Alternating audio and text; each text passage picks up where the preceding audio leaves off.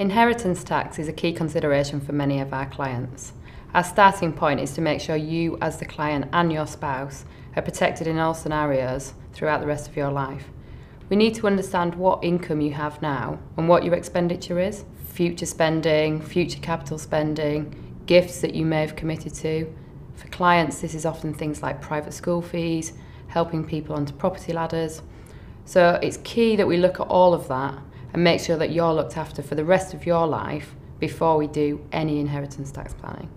To demonstrate to you what capital you do need, we would use something called cash flow modelling.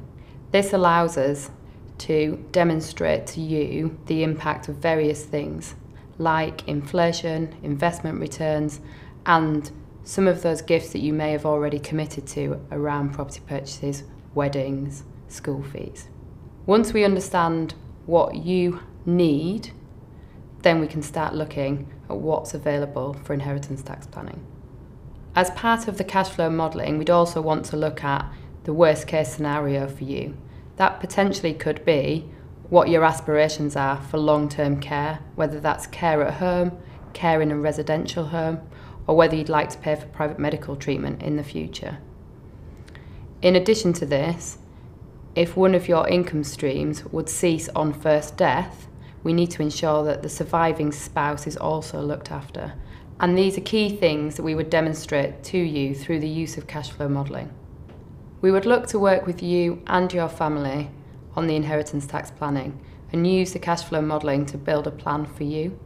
Some of those may be quick solutions that you can proceed with immediately, and others may take longer to consider, and we work with you at a pace that suits you and your family.